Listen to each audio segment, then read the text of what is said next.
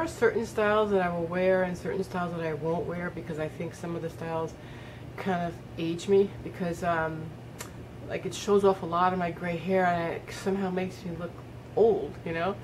And it's great when gray hair compliments you, makes you look great, but I don't know, I'm in that category where it's not enough gray to like say, oh, it looks really great. And so yeah, I try to wear hairstyles that not necessarily that don't not show my gray, but like kind of like camouflage it so that it doesn't age me. So this is one of those styles that I've chosen to wear that I think doesn't really age me.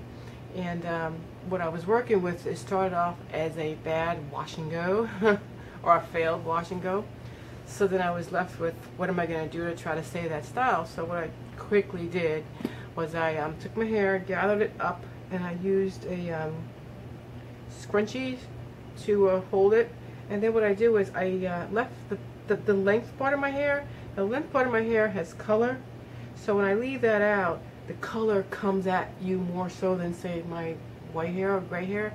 So that kind of camouflages the gray and, you know, kind of tones down the looking a little bit older kind of look. And then for my bangs, what I did was I made a deep part of the side here, and then I just rolled them like this.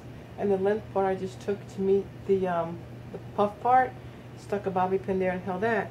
And I wanted to do it in such a way where the red is on top, so the red shows too, and it kind of picks up the red in the back of my length of my hair. So then you notice all those colors and it kind of tones down the white hair. And kind of takes a couple of years off me, so that's just me in my humble opinion. So yeah, as I go through more hairstyles that I'm doing this kind of thing with, I will share them with you. So I'll catch you in my next video. Thanks for watching.